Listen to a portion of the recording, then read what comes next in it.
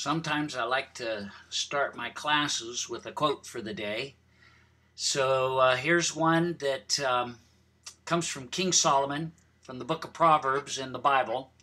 It is by his deeds that a young man distinguishes himself. I know a lot of people in their oral exams when trying to be a firefighter like to say, well, I want to be a firefighter because I'm service oriented. Guess what? The next question is going to be, can you tell us how you are service oriented? What have you done in the last couple of years to serve your community? Yeah, it's not what you say, it's what you do that really matters. I knew a young man that was an explorer, and he was at a training session where they were going to do ladders, and the explorer leader said, today we're going to learn how to do the one-man 24-foot elevation. How to raise a one-man 24 evolution, not elevation. How to raise a one-man 24-foot ladder. Well, this young guy that I knew, he said to a friend, kind of whispered to him, but not soft enough, I already know how to do that. Well, the leader heard him. And he said, so Evan, since you already know how to do the one-man 24, why don't you show us how? Give us an example. And thankfully, he had some proctors that he had be spotters because he almost dropped the ladder. Yeah, don't be boasting. Don't be talking about how awesome you are. Just show people. That's what King Solomon said. And he was a pretty awesome dude. So let's get started with our class today. We're going to talk about occupancy types, and it starts with understanding what's a use group. In fact, use is a term we need to understand that when we're talking about what are you going to use it for. When you're going to build a building, we want to know what are you going to use it for. So that's the use group. It's the most significant factor that affects the design of a building. It's going to be the first question that's asked. And it's the answer to the question, what are you going to do there? Every set of plans that are turned in, the first page or the first sheet, as they call it, is going to, towards the top, tell the inspector or the engineer who reviews those plans what type of occupancy it is. So this should be the first consideration during a plan check and on every inspection we do. What kind of an occupancy type is this? Because the rules change based on the occupancy type. When we know the use, we then can put it in the building or portions of the building into an occupancy type. So we put the building or portions of the building into types, and then those occupancy types tell us which rules apply to this building because they're different for different occupancies. So when inspecting, we should always check and always ask ourselves, is this building use consistent with its original occupancy type? Because the use group is going to determine the building height, the area allowed, the type of construction, the built-in fire protection systems, which ones and how big and what kind. The occupant load factors are going to be determined by it. And the whole means of egress system and all of its features are going to be related to what kind of an occupancy is it, how many people are in there, and all of these things are interconnected. As an inspector, whenever you find a building that's been changed from its original occupancy type, we need to catch that. And we might find, we'll talk about that a little bit later, but we might find that we need to send a message over to the building official and tell them they need to come out and check out this building. So the first of our occupancy types is the assembly group. A for assembly. So there's 5 different kinds of assemblies, and we're going to talk about each one, but you need to know that an assembly is defined as a structure, building, or portions thereof used for the gatherings of people for the purposes such as civic, social, religious, recreational functions, the consumption of food or drink, or waiting areas. Now, there is an exception when we're talking about the assembly group that we need to understand. If the building has 49, or the room has 49 people or less, then it's not an assembly, even though it might fit that definition of being for the gathering of people for one of these purposes. So a Starbucks that only holds 40 people is a B. It's a business. And the business occupancy type doesn't have as stricter rules as the assembly group type. So once you get to 50 or more occupants, then you are definitely an assembly. If you are less than 50, 49 or less, then you're going to be put in the category of Group B. Now, this confuses a lot of people. We'll talk about it a little bit more as we talk about restaurants and as we talk about businesses. But just for right now, know that 50 or more, assembly, 49 or less, B. Now, these other 2 things here on the bottom of the slide, those are just 2 different ways of saying it. If the space fits 50 people, or if the face is 750 square feet or less, then it's B. If it's more, then it's A. So all of that is the equivalent of saying 50 occupants or more. Our first kind of assembly group is A1. And the A1 is performing arts or motion pictures, and it's usually fixed seating, but sometimes it isn't. So concert halls, theaters, motion picture theaters, TV and radio studios, but only those where they admit an audience of 50 or more. So our picture shows College of the Canyons Performing Arts Center. Now, before we go on, I want to tell you that there's a kind of an unwritten rule, and it isn't 100% consistent. But whenever any of the occupancy types have more than one kind, so like assemblies have A1s, A2s, A3s, A4s, A5s, then usually the first one is the most hazardous, or the one we're most concerned about. The last one is the least hazardous. Now, that isn't 100% across the board. There are a few exceptions to that. But for the most part, motion picture theaters, concert halls, they hold a lot of people, and it's a little bit too difficult to get out. And some of our worst disasters have been in theaters like this, like the Iroquois Theater fire that we talked about. Assembly Group 2, or A2, is any place that is used for food and or drink consumption, like banquet halls, nightclubs, restaurants, taverns, and bars. And you can hear it in the background, the music going, you know, everybody's dancing, they're waving their little glow sticks in the air, and they're at a nightclub or a rave. These are A2s, okay? And in an A2, we have a lot of concerns because we're cooking food, we're serving food. Sometimes we're sitting at tables. Sometimes, like in a nightclub, there might be standing room only. But an A2 is nightclubs, restaurants, taverns and bars, banquet halls. And it is an area where we're very concerned about the amount of people that are in it. This is one of the most common violators of their occupancy load, the amount of people that we tell them that they can't get any more than that amount in there. They want to make as much money as they can, so they let in as many people as they can.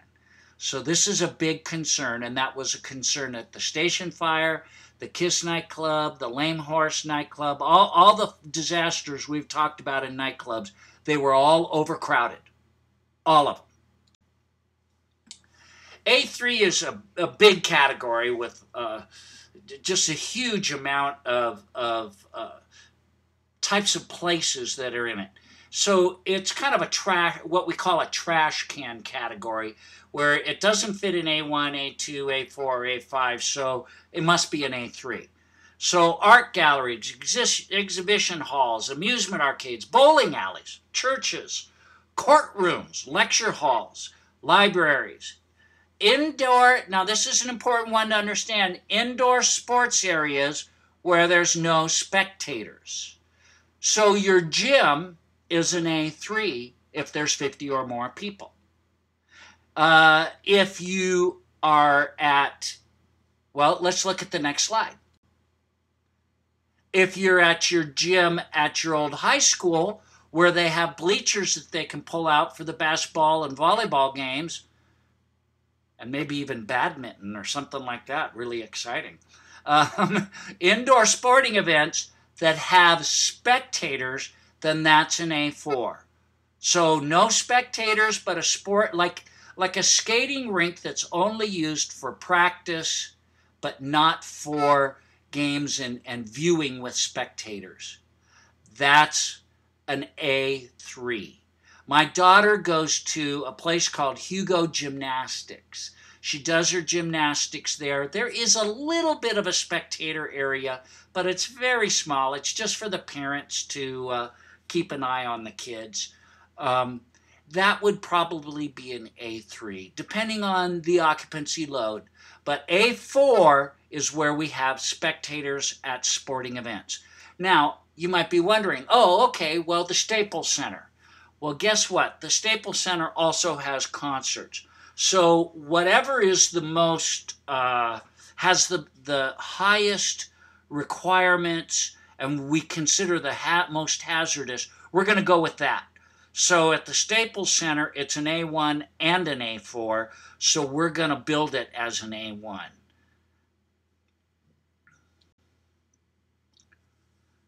Assembly Group A5 is spectator sports and viewing outdoor areas that are outdoors. So amusement park structures, bleachers, grandstands, and the Coliseum there at a great USC game. Those are all A5. Well, let's move on to B. But again, we're going to clarify this little difference. Now, if an occupancy meets the definitions of a B, then it doesn't matter how many people are there. You need to understand that. If it meets the definition of an A and there's 49 or less, then it's a B. If it's 50 or more, then it's an A. So an in and out, a smaller one that doesn't have 50 or more people, it's going to be just a B. But an in and out that serves 55 people, it's an A. So this is, something that we need to keep in mind. What's the occupancy load? One of the ways you can tell if it's an A or a B when you're in an In-N-Out or a Starbucks, do they have the occupant load posted on the wall? If they have 50 or more, then they are considered an A, and by law, by code, they are required to put the occupant load on a sign on a wall where it's very visible.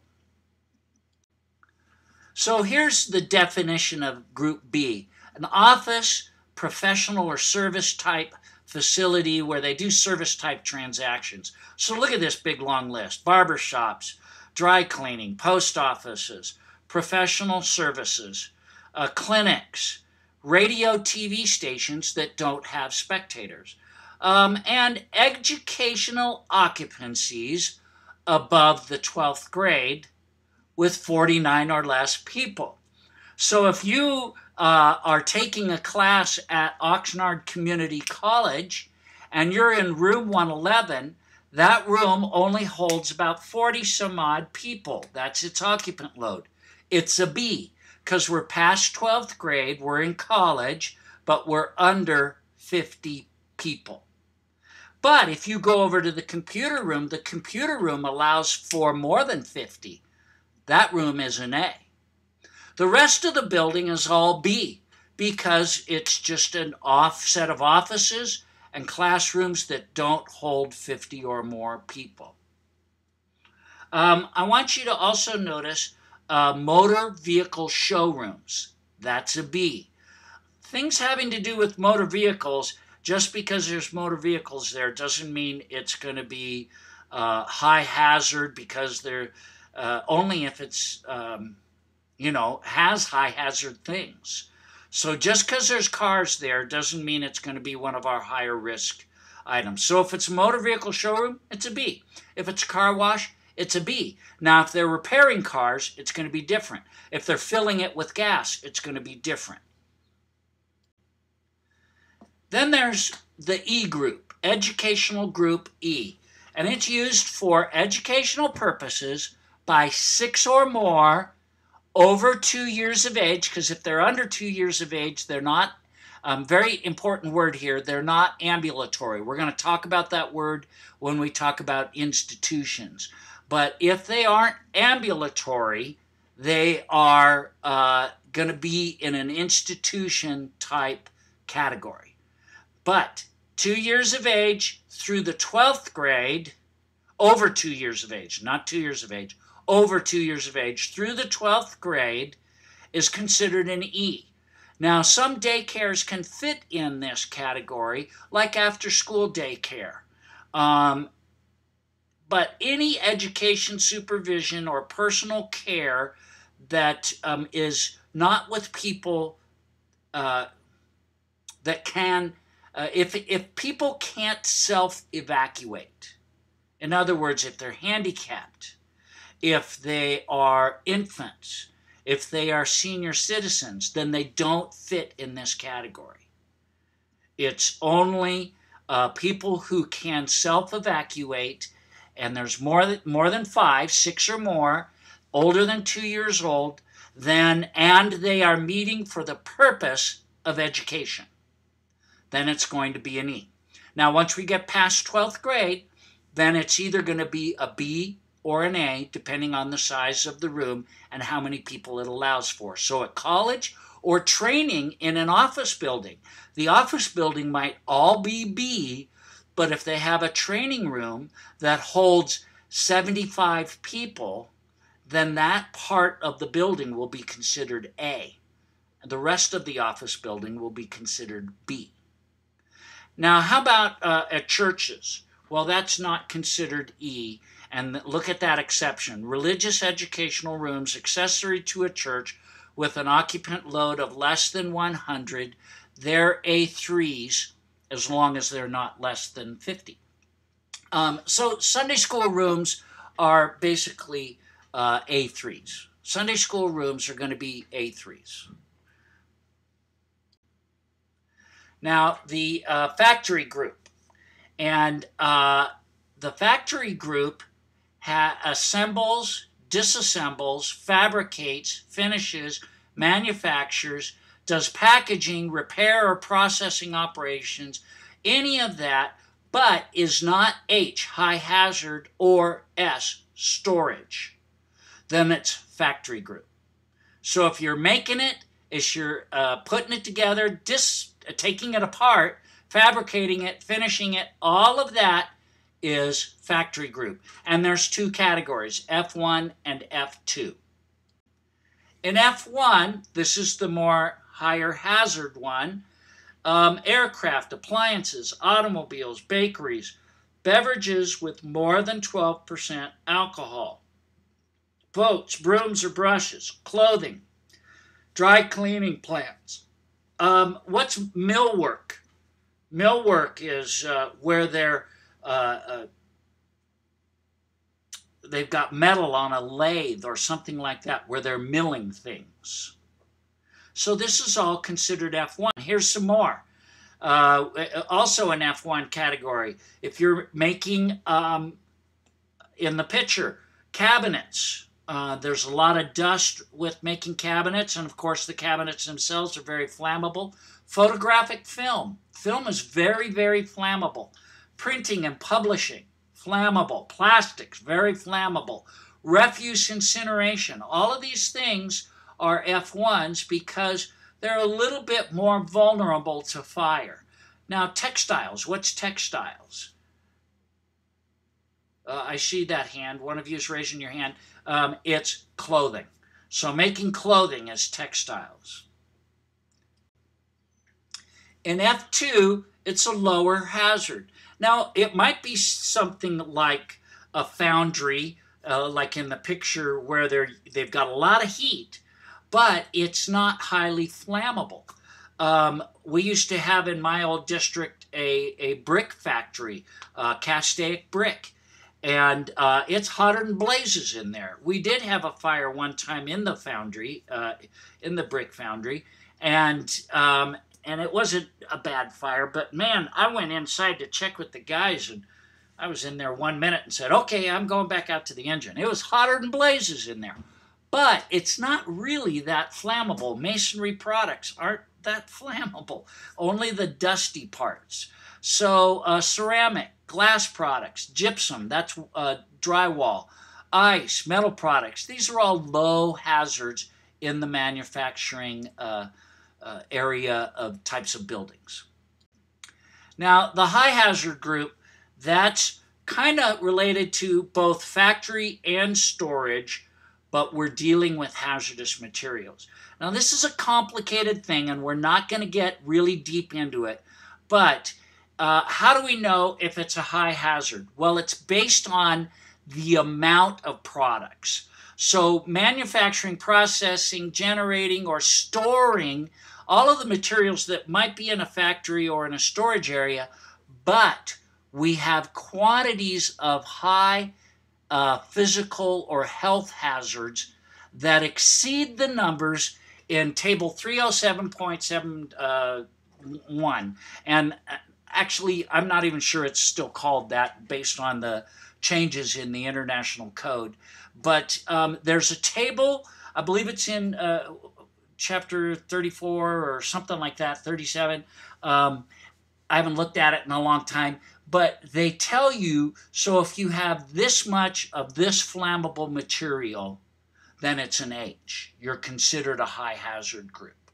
So there are exceptions, and they also allow for control areas. If you have this bad stuff, this methyl ethyl bad stuff, but you put it in a control area, then maybe you can have more, like a flammable materials cabinet. And then it'll say how many cabinets you can have and still be not considered high hazard. Because most facilities don't want to be a high hazard category because they have stricter rules and they get inspected more often and they have to pay for permits. So it's a dollar and cents thing. And but hey, if they meet the quantities, we're going to put them in the high hazard group. So there's 5 different kinds. The first one is H1, and that's for explosives. And yes, that building holds explosives. I know it doesn't look like much, but when they're storing explosives, they use buildings oftentimes that will fall right down. Now, the arsenals for the military, they usually put them in what do they call those? Bunkers in deep concrete and stuff like that so that they can't be bombed easily or attacked easily. But this is where they're either manufacturing or storing some fireworks. They want it to fall down. There's one of these in my near my home, actually not too close, but in Canyon Country, and it looks just like this. and they've got all the signs around it, you know. They don't want people knowing it's explosives in there, but they say no smoking, keep out, and all that kind of stuff. And they have an NFPA diamond of 444 and a W that's crossed out and stuff like that. So explosives, organic peroxides like ANFO, class 4 oxidizers, pyrophoric material, anything that's unstable like picric acid, you know. So that would be H1. Now we're going to skip H2, but it's flammable materials, flammable and combustible materials. H3 is products that readily support combustion, like oxidizers. Oxidizers add to the fire and make it worse. H4 is health hazards. These are things that eat you, or if you breathe it, kill you. So acids, corrosives, anything that's highly toxic, pesticides and herbicides that if you breathe them or get them on you, that can kill you. These are health hazards. And they're put in a blue cabinet. And in fact, if it's an acid, it's a blue wood cabinet, not a metal cabinet, because the acid will eat the wood. Our last high hazard group is H5. Now, this is for semiconductor fabrication facilities. So semiconductors they use a lot of different hazardous chemicals to make them, and in these facilities, they consider them to be a high hazard. And these kind of facilities, they've got clean rooms and they have a lot of stuff that's really touchy. So they gave them their own category, but it's the least of the worst. So H is your worst category, your most hazardous, but H5 is the least of the worst. Then there's the institutional group. Now this is what I was talking about earlier. The institutional group is for anyone that can't self-evacuate. So it's for the care or supervision of people having physical limitations due to health or age, are harbored for medical treatment or other care or treatment. And so people who can't evacuate, or look at bullet point 1, people who we won't let evacuate, in which occupants are detained for penal or correctional purposes, or for those that are mentally ill, where we might restrict their liberty. So their liberties are restricted because of criminal activity or because of mental problems. So, as well as the health problems. These are people who cannot self-evacuate. That's kind of the definition of non-ambulatory. Non-ambulatory are people who cannot evacuate without help. So there's 3 categories of institutional, and I have yet to figure out why they consider this number 1. So this is one of those exceptions to the rule that I told you earlier. Residential board and care facilities, assisted living facilities, halfway houses like Passages down in Malibu and places like that where the rich go to get undrunk. Congregate care facilities, social rehab, alcohol and drug centers. There's a few exceptions to those. If it's 6 to 16, it can be classified as R4, 5 or fewer people, but classified as R3. I just don't see why this is category 1. This is probably the least dangerous of the 3 in the category, but that's where they put it. I'm not the boss of that. I2 is hospitals, nursing homes, mental hospitals, medical, surgical, psychiatric, nursing, custodial care facilities for over 5 who are not capable of self-preservation. So these are I2s.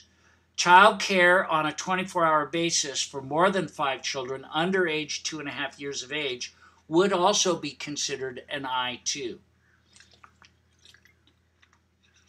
So your local hospital, your Surgical care, sometimes it depends. If they incapacitate people, it's an I2. Um, so, that's where it's kind of a little sketchy sometimes on whether it's just a doctor's office or if it's an I2. A doctor's office would be a B. But if they're incapacitating people, then it's an I2. I3 is prisons, jails, reformatories, detention centers, correctional facilities. This is NCCF. I used to inspect this facility and all of the Pitches Detention Center. It took me a whole month to inspect Pitches Detention Center because there are 4 or 5 parts to it. It's changed over the years. There used to be 5 parts, now there's 4 parts. This is a place where people are restrained because we don't allow them to self-evacuate or move around.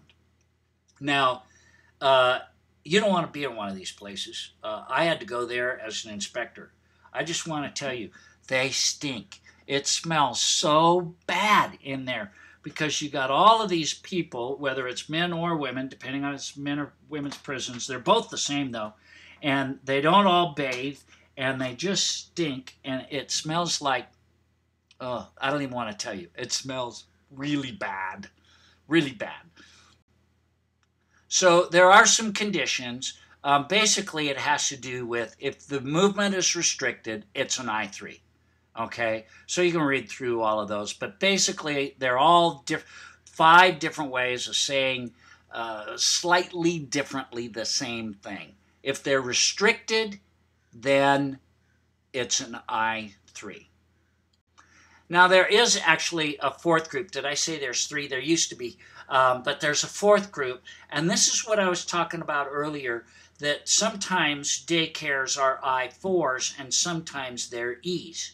If it's an after-school daycare with older kids, that's an E. But if they are younger, to under 2.5 years of age, it's going to be an I4. Infants can't self-evacuate. And if they are adult daycare, that's a big thing now. If they are not capable of self-preservation, then they're an I4. If they are capable of self-preservation, they're just coming together to play bingo and hang out, then it's an A3. So, daycare facilities where people are, where their children that are very young or the very old and they can't get out on their own, we're going to call it an I4. Well, we're almost done here. We're getting halfway through the alphabet, and there really aren't that many more. But there's Mercantile Group M, and that's a pretty easy one. Display and sale of merchandise involving stocks of goods accessible to the public. So BevMo, Best Buy, Home Depot, Lowe's, Walmart, Costco. These are all M's. Retail or wholesale. Sales room and their storerooms. Drugstores, CVS, all of those kind of places. Now, there are 2 kinds of R's that concern us. We're not going to inspect R3s, but there are more than one kind of R. There's actually at least 4 that I know of. But the ones that concern us the most are R1s and R2s. R1s are, now why is this, well, I'll bring that up in a second. R1s are hotels, boarding houses, and motels. Now, this picture is where I went when I won a trip on Wheel of Fortune. So that's in Jamaica, man. And that's Sandals White House Resort or something like that. And I was in one of the buildings over to the far left. It was beautiful. The water is that gorgeous, but it was hot. It was really hot. Even the water was hot. But it was a lot of fun. We had a great time. But notice that this is the more risky one of the 2. And the reason is they're primarily transient in nature. So when you go to a hotel, you really don't know your way around. That's why I always say check out the exit diagram by your door. Make sure you know the way out of your hotel. R2s are more than 2 dwelling units per building, but they're permanent. So apartments, convents, dormitories, frat houses, hotels and motels that are not transient. So maybe it's, what do they call that? Extended stay hotels, something like that. They might categorize it as an R2, but if people are staying there for shorter periods of time, less than a month, then it's an R1. Now, R3s, we don't inspect except for when they're being built. So not more than 2 dwelling units per building that's not classified as an R1, R2, or R4. Basically, these are homes. This is my dream home in Kauai. That's where boy, wouldn't it be wonderful to have a beautiful deck looking out at the ocean? And I like that house. I want to live there. So maybe someday I'll win the lotto, but I never play. So I can't afford to live in Kauai, but I'd love to. There are that R4 group for adult and child daycare that's not more than 5 occupants. Actually, you can have daycare up to, I think it's 14 in the home, and it's R4. But we're not going to get into that.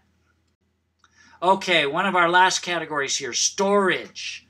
Storage group, there's 2 categories, S1 and S2s. Basically, not 100%, but if you made it in an F1, you store it in an S1. If you made it in an F2, you're probably going to store it in an S2. So S1s are places that store aerosols, aircraft repair hangars, bags, burlap, things that are more flammable, books, boots, clothing, furniture, plastics.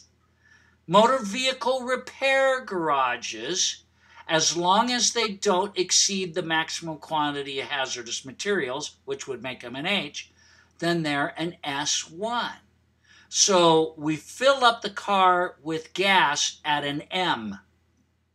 We buy the car at a B. We take it to get repaired at an S1. We park it in an open parking garage, that's an S2. So cars can end up all over the place. S2s are aircraft hangars. Now, we made the aircraft in an F1. We repair it in an S1, but they store them. They consider aircraft hangars S2s. It's one of the exceptions to what I was saying. Beverages up to 12% alcohol or S2, more than 12% alcohol, S1. Cement, dairy products, dry cell batteries, empty cans. You might think that's silly. I was in a warehouse once on an inspection that had just rows and rows of pallets full of cans.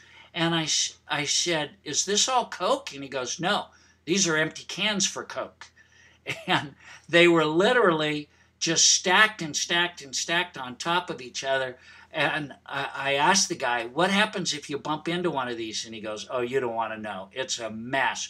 Once one falls over, they all fall over and they collapse on themselves." But I thought it was pretty interesting just to see this huge warehouse full of empty cans. S2 also includes your storage unit where you got. Now, that's one of those things like I always say that one of the most dangerous vehicles on the road is Federal Express and UPS because they can have small quantity hazardous materials that don't exceed the quantities requiring placarding.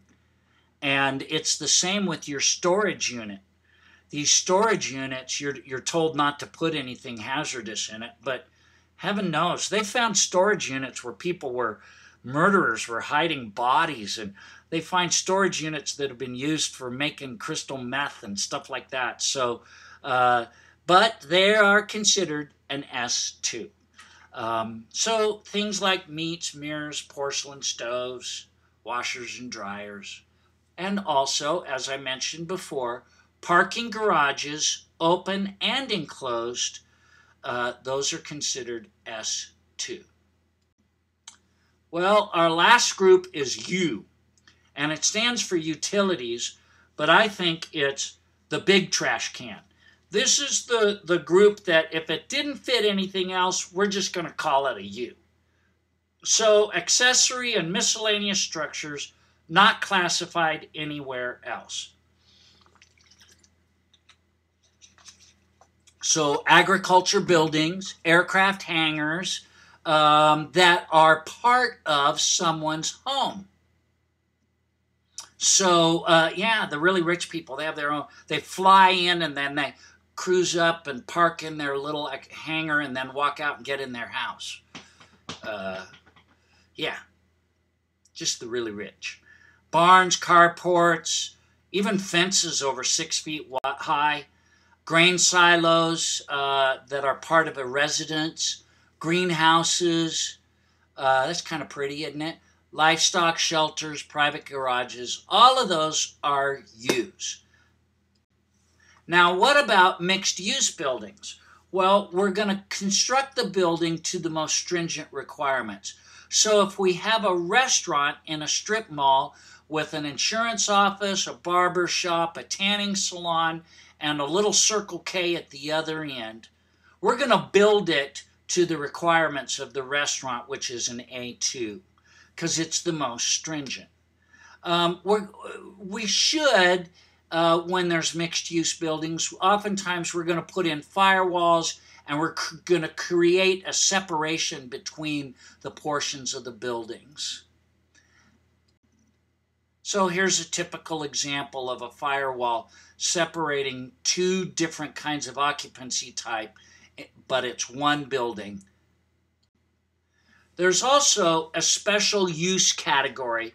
The special use category is places like high-rise buildings, covered malls, amusement buildings, places where we're going to require all of the same things as their common use group, but we're also going to provide higher levels of protection. So high-rise buildings are all Type 1 construction. They're all going to have the strictest fire protection equipment because it's a higher risk place. Now, what about when there's going to be a change in the building? We've been using it for storage. It's a warehouse. Now it's going to be used for a nightclub and for raves. Well, that's a change. So now the structure has to meet the requirements for the new use. So in most jurisdictions, they've got to go through the whole building permit process again, and they might have to change some things in the building. Usually, they're going to add more fire protection or add more stability to the building. There are times where they actually will say, no, you can't use this building for what you want to use it for. So they might have to go through a whole nother plan check. It's our job to catch people. Now, because that costs a lot of money, a lot of people will just change the use and they won't go through that process. So we visit once a year. So we're going to be the ones that catch them with their pants down, making changes like that. And we will let the building official know and get them to take care of the problem. So in summary, the use group is the most significant step in the design of the building. It's going to determine the type, the height, the area, the fire protection, and the means of egress requirements. It's going to, or it is up to us as firefighters to catch any illegal changes in use and to notify the building official. Remember, there are some special use types of places, and their requirements are going to be over and above what the use group requirements are. And buildings with multiple use are called mixed-use buildings. Mixed-use buildings might construct we will construct to the most stringent requirements, but we might add firewalls, create separation between buildings, and or fire separation areas. So now, if you want to do the extra credit, you can keep on going here. If you don't, you're done, and you can turn this off. But the extra credit's pretty easy. You should have printed out the little questionnaire. And so what type of occupancy is this? If you get the letter and the number, then you get a better grade. If you just get the letter, though, that's good. You'll get a point. What type of occupancy is this? It's got a letter and a number.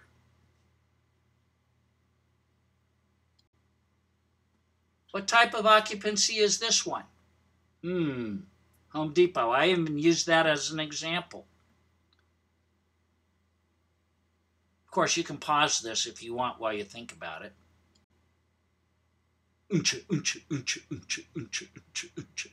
Yeah, it's a rave. Look how it's all blurry and there's double exposures. That's how most of the people there at that rave see things. Okay, what type of occupancy is it? Oh, this one has less than 50 people. And they're singing Kumbaya. And look at that lady. She's really into it. She's loving the music so much she's standing up. Next thing you know, there's going to be a mosh pit there in the front. Now I want you to notice in the far distance, there's bleachers. Do you see the bleachers? And there's people in the bleachers. So there's spectators. What type of occupancy is this? It's got a letter and a number. This is the Hyatt in Valencia, California, a 6-story multi-room hotel. What kind of occupancy type is it? It's got a letter and a number. Ooh, an outdoor swim stadium. It's kind of been hot up here where I live the last couple of days. This looks good. I want to go there and jump in the pool. What type of occupancy is it? It's a letter and a number. A motor vehicle showroom. We talked about that. Henry Mayo Hospital. Letter and a number. Pitches Detention Center. You don't want to go there. This is the North facility. It's a nasty, nasty place that smells horrible. I went here after there was a riot once, and I was working on a guy that had 70 stab wounds. 70. Second to the last one. What type of occupancy is it? Letter and a number. Last one. We don't know what this is, so just give me the letter. You don't have to give me the number. What letter would a large chemical facility be? Okay, that's all, folks.